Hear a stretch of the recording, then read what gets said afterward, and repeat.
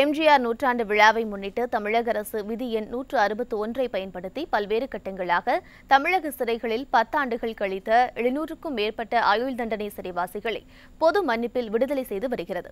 இந்நிலையில் தேனி மாவட்டத்தில் இந்திய தேசிய லீக் கட்சியினர் 14 ஆண்டுகளாக சிறையில் உள்ள 43 இஸ்லாமிய சிறைவாசிகளை 110வது விதியின் கீழ் பொது மன்னிப்பு வழங்கி மனிதாபிமான அடிப்படையில் விடுதலை செய்ய தமிழக அரசு மற்றும் பொதுத்துறைக்கு பரிந்துரை செய்ய தேனி மாவட்ட ஆட்சியரிடம் கோரிக்கை மனு அளித்துள்ளனர். இது போன்ற முக்கிய வீடியோக்களை உடனுக்குடன் தெரிந்து கொள்ள NewsJ யூடியூப் சேனலை சப்ஸ்கிரைப் செய்யுங்கள்.